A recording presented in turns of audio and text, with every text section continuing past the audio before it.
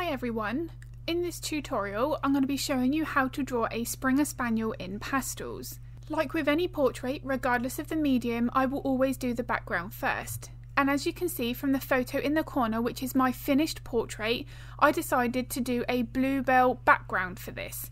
Now the reference photo that I had just had a standard background, there wasn't anything overly interesting about it, and I was asked if I could create something unique.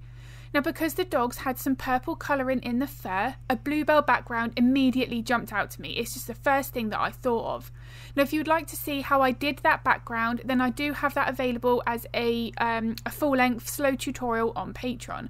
So if that's of interest, along with all of my other real-time tutorials, I will link that in the description below. So once I've put the eye in, and again I always start with the eye when I start the subject, it's where the main expression and emotion stems from, so I do want to make sure that I've got that right. Once I've done that, I then start mapping in the fur.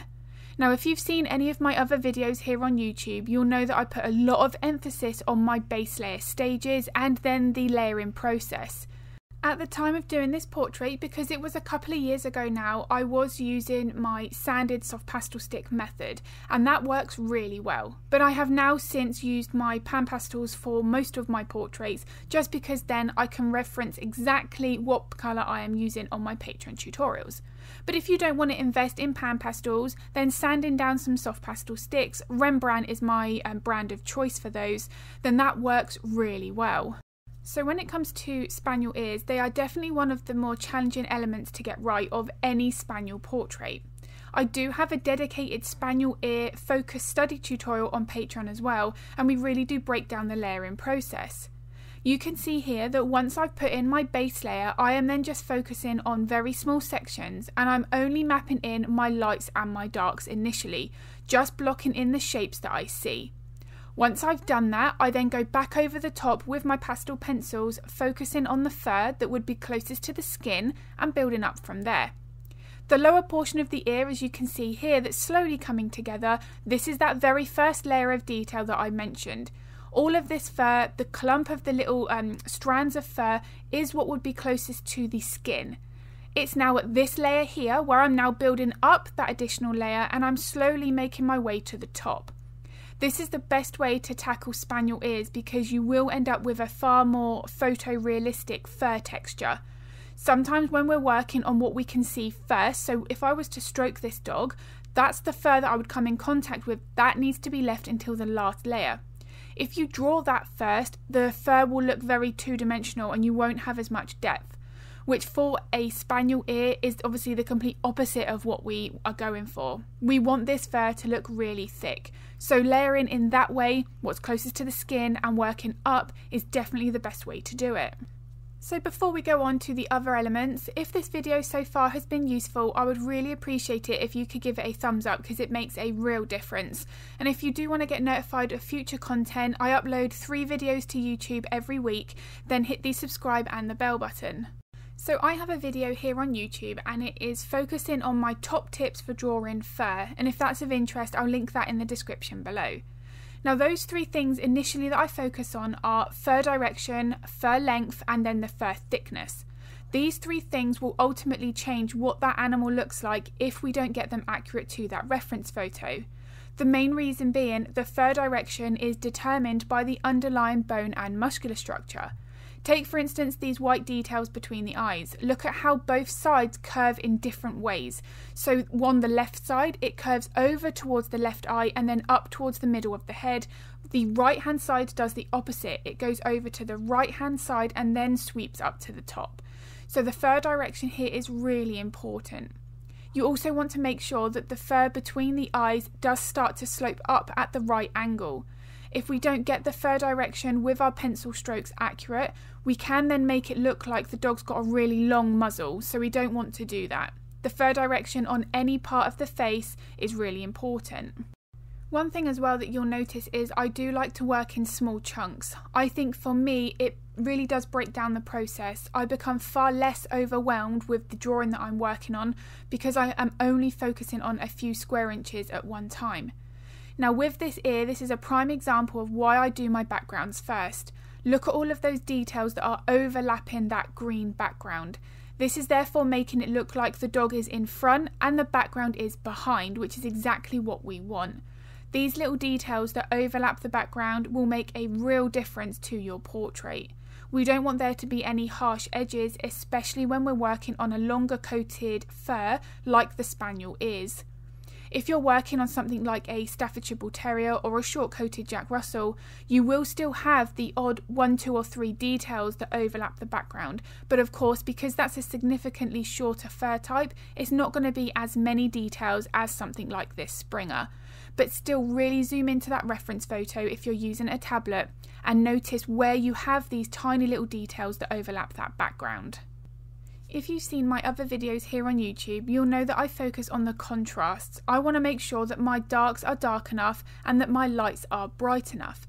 This is definitely going to make a huge difference with how realistic the portrait will look when finished. And this is definitely really important when drawing dog mouths. Now I do have a dedicated video here on YouTube that shows you this process. I'm using a section of a German Shepherd portrait, so if that's of interest with how I tackle the mouth, the gum, you've also got a lot of the German Shepherd's teeth on show as well, then I will make sure to link that in the description here. The main thing that I want to do as well is I want to make sure that I've got my highlights nice and bright on the areas where I can see any real shine where the gum area might be wet. Having these bright white highlights is going to make the gum and mouth area look like the light is catching, so therefore it's going to make it look like it has that wetter appearance. If you don't have as much of that contrast in place, the mouth is just not going to have the same degree of depth. Exactly the same with fur. The contrast is something that is so important with any element. It could be grass, sky, any element at all. It's the contrast that I want to get right. And this is here where you're going to see it's a prime example. When drawing white fur, white is never truly white. Usually the brightest part of a portrait is going to be the reflection in the eye. When it comes to white fur, it's very reflective, so there are going to be many additional colours that are going to be bouncing up and catching all of those white details. Now I have uploaded a sequence of 3 tutorials here to YouTube, and it's focusing on how to draw white fur. For that portrait, it shows a white poodle, so you've got various different textures there, the smoother, longer fur on the ears, and then the curlier fur on the body. So if those tutorials are of interest, I'll also pop them in the description too. But you can see, just like when drawing dark fur, I always make sure that I've got a really good base foundation. I have also made sure that I don't have any harsh edges at all. If you have harsh edges on a base layer, it's very hard to then get the fur looking soft when you build up your additional details. This is one of the main advantages when working with pastels. We don't have to worry about not being able to blend those layers. They really do blend out beautifully, regardless if you're using pan pastels, soft pastel sticks, or the pastel pencils themselves for the base layers. You can see here that I am just using my pencils for the base foundation. I haven't used pan pastels or sanded soft pastel sticks at all. You can still get the same outcome, but of course it's just going to take a little bit longer.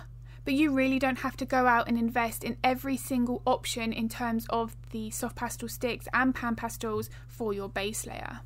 Now that I've zoomed out here, you can really see the importance of the fur direction.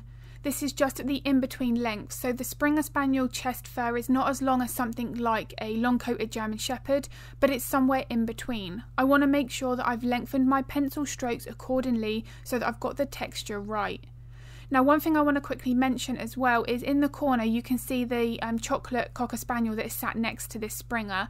I do have a section of her tutorial where you can see how I created the shine on her coat, because that's really beautiful. So if also that's of interest, I will pop that in this description as well. So as we work on this section of the body, I was really being careful to make sure that I got my fur direction accurate. This is something that I talk a lot about in all of my Patreon tutorials.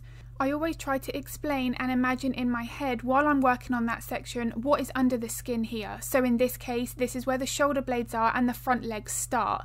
So I want to make sure that I've captured all of that freedom of movement, the fur direction, the waves, the shadows, the highlights, to make sure that I'm showing the structure underneath the skin. It is so important. And here is a photo of the finished portrait and the reference photo in the corner. So you can see just how much I changed with this, and it worked really well because of the colours that were already incorporated in the fur. Now, one quick tip that I would just like to mention, if you do change the colour of the background, and for instance here I've got a lot of those purples and those greener tones, you do want to make sure that you pull that into the fur of your subject so that they also do look like that was taken as the original reference photo. You don't want to add a different background in and then someone realise that they're two separate images. So I really hope the tips and techniques that I've shared here have been useful. If they were, as I've said, I'd really appreciate it if you could give the video a thumbs up because it makes a huge difference.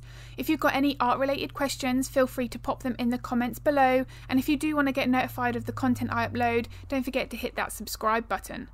As always, thank you so much for watching, and I'm going to be uploading another video here to YouTube next week.